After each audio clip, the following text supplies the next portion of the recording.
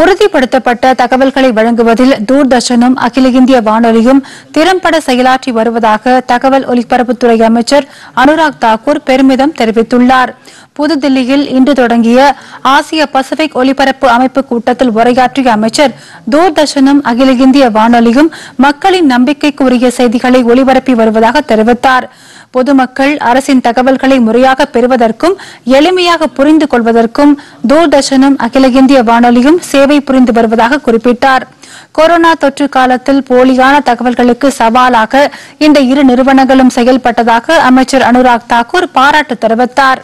Any misreporting, twisting of facts can wreak havoc and create disharmony locally and globally.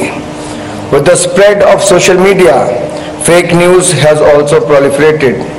In this background, presenting authentic information is the prime responsibility of the mainline media. The facts should be properly checked before they are put in the public domain. While speed with which the information is transmitted is important, accuracy is even more important and should be primary in the minds of communicators. I am happy to share that in the background of fake claims circulating in media during the COVID crisis, we established a fact-check unit in the Press Information Bureau of Government of India to counter unverified claims and present truth to the people. Corona காலத்தின் போது 100க்கும் மேற்பட்ட பணியாளர்கள் உயிரிழந்த போதிலும் தொய்வின்றி இவ்விரு நிறுவனங்களும் செயல்பட்டதாக சுட்டிக்காட்டினார். எந்த ஒரு தகவலையும் சரிபார்த்து உறுதி செய்த பின்னரே மக்களுக்கு செய்திகளும் நிகழ்ச்சிகளும் வழங்கப்பட்டு வருவதாக மத்திய அமைச்சர் அனுராக் தாக்கூர் குறிப்பிட்டார்.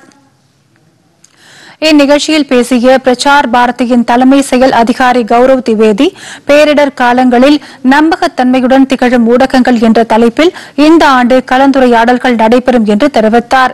ஆசிய பசிபிக் மண்டலத்தின் பல்வேறு நாடுகளில் நடைபெற்று வரும் இந்த அமைப்பின் கூட்டம் இம்முறை புதுதில்லியில் நடைபெற்றது குறிப்பிடத்தக்கது.